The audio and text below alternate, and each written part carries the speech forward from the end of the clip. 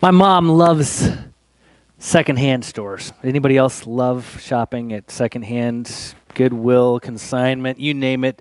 You're kind of gurus at shopping, right? Well, that's kind of the way our Christmas goes. I'm not saying she likes cheap, by the way. She likes the oddities. She likes the little surprises, the things that you just don't quite know what they are. Do you guys ever open packages and you open them and then you look at what that thing is and you kind of hold it this way and then you hold it this way and you flip it upside down and you look at every direction and you still go, what is this? Did you have any of those packages at Christmas? In general, we're going to have one package at least that's like that every year. What in the world is this? And I guess it's a good thing. She likes the oddities. She still likes me just the way I am, and that's a good thing. But we never know what we're going to get, and we never know what's going to bring the most laughs. I mean, in general, you're going to come up with one gift. I mean, maybe at your house, you open gifts, and then somebody opens a gift, and you know that that's going to get all of the attention the rest of the day. Am I right? Sometimes you open a gift, and you never know if somebody's going to like it or not. Well, for me, part of the joy is noticing which one gift stands out above all the rest. And it's always a surprise for us because we start out with oddities to begin with. This year, the gift that stood out to us was a little game called Yikers. Anybody ever heard of the game called Yikers?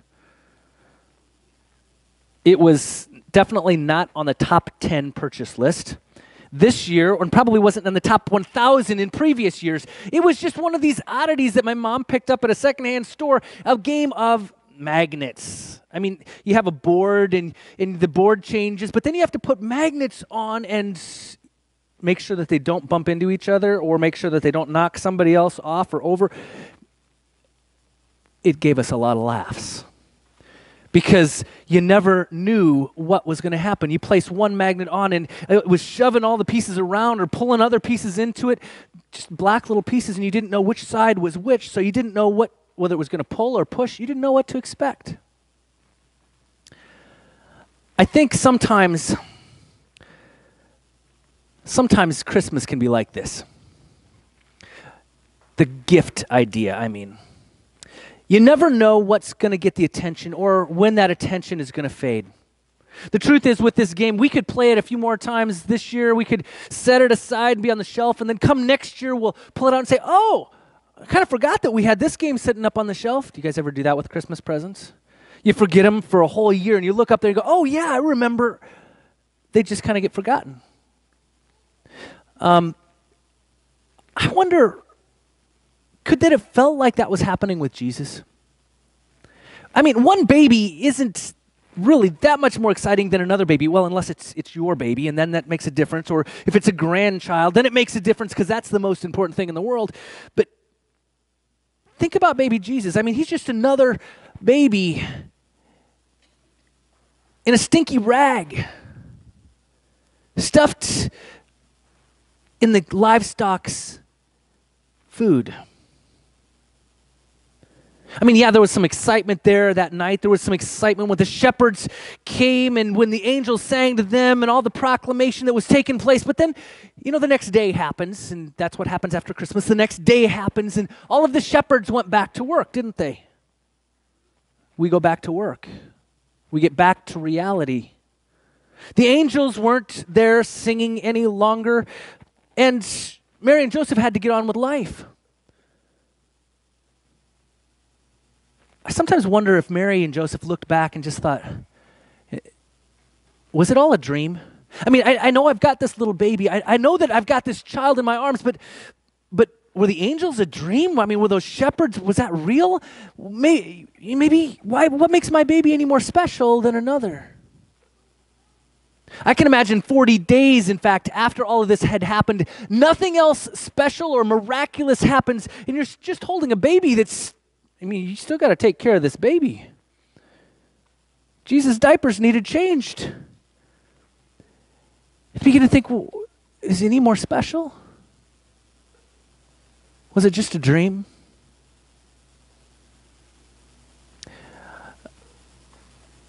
Truth is, we know how it unwraps, so we look back and we think, well, that's silly. We know better.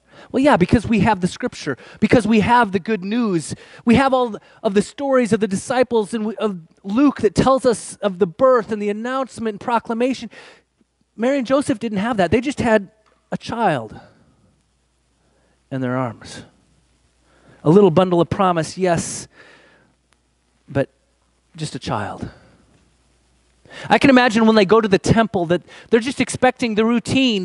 They're bringing him for this sacrifice. By the way, they bring a poor person's sacrifice. They're not able to bring a full offering, and so they just provide the 2 turtle doves. They're poor people wearing poor clothing. And I can just imagine them showing up in the presence of Simeon and thinking, don't look down on us too much. We don't have much to offer. And humbly giving him the baby Jesus and thinking, not expecting anything, just thinking we're just going to barely make it by in life, and we're just hoping that this sacrifice is worthy enough. And Simeon takes this child. Simeon takes this child that they've heard good news, but 40 days later, they're probably beginning to wonder, was it a dream? And Simeon takes this child and proclaims that he has now seen the Lord's Messiah, that he has held in his arms. And think about this for a moment. Think about it. The God who created the universe, the God who created each one of us. And here is Simeon, a holy and righteous man in the temple who has been waiting for the Messiah. And all of a sudden he realizes this God who has been holding him all of his life is now in his arms. And he says, I have seen the fulfillment of the good news. I am at peace and I can die a peaceful man.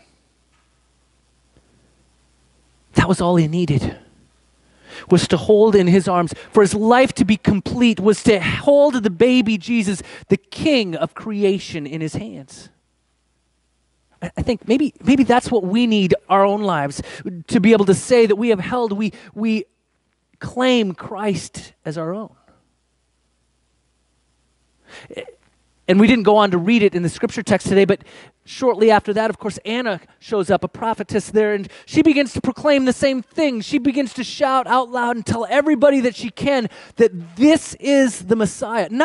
It wasn't this royal family that came in. It wasn't these people adorning rich clothes. It was this poor family who barely had enough for the offering, and this child. She begins saying, this is the one that will bring redemption for all people.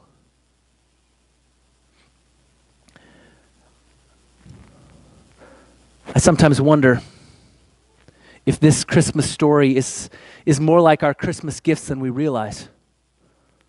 Those big, expensive gifts that we put so much time and money into, and they get played with, sure, or they get used, but then they get put on the shelf and forgotten. But something that surprises us, something that we didn't expect, something that is of meager first assessment, becomes so valuable, so precious to us. I began to think about this game that we got this year, this Yikers game, and thinking, boy, how silly it is. But then I thought a little bit more about what was actually taking place on this board. You see, when Jesus came into the world, he changed the lives of everyone.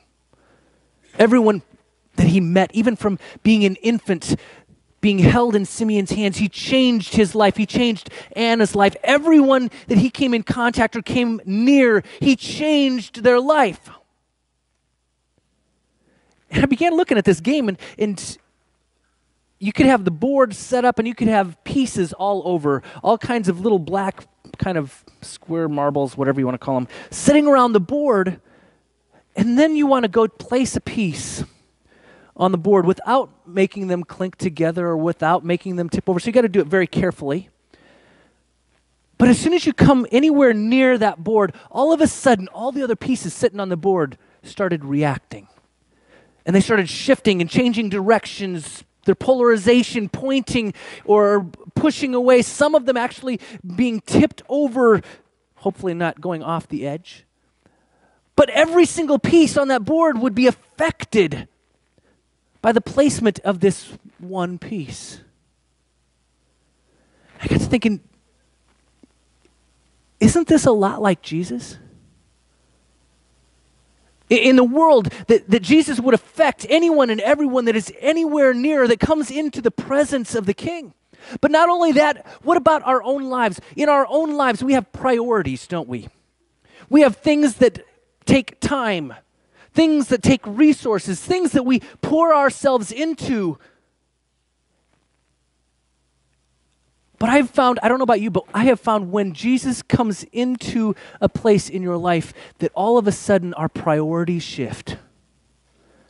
Our focuses, our time, our energy, our resources begin to shift and refocus because all of a sudden Jesus is in the center of that and it's redirecting everything. By the way, I also found the easiest way to play the game is to cheat. Let's not call it cheating, but let's just call it playing it safe. Now, I know a few people who play their faith safe. Because here's what you can do. You can take that piece and instead of sitting it bravely, standing up, because that's when it affects most things, right in the center of the board, instead of that, you kind of tip it over sideways and you kind of just put it right in on the edge. Just barely there. I mean, it's not quite tipping off of the edge, but it's there. But it has the least effect on all of the other pieces around it. It's on the board, but it's not really moving anything. I began to think, how many of us in our Christian lives, that's what we want to do. We want to have Jesus in our life. We want to play that piece and know that we're including Christ, but we don't necessarily want to put him in the center or stand him upright because he's going to affect things. He's going to make pieces come clinging together. He's going to push pieces over and say, that doesn't belong here. He's going to rearrange things, and we're not comfortable with that.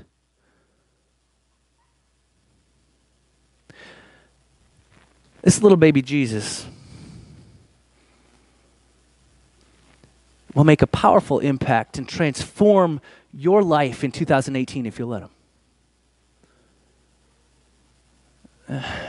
Or you can just stick him in on the edge if that feels safe. Jesus Christ, the King of Kings, the Lord of Lords, the Alpha, the Omega, beginning and the end. This little baby Jesus, even when held in the hands of Simeon, was proclaimed as the one who would transform the world. Maybe we're not comfortable holding Jesus this close.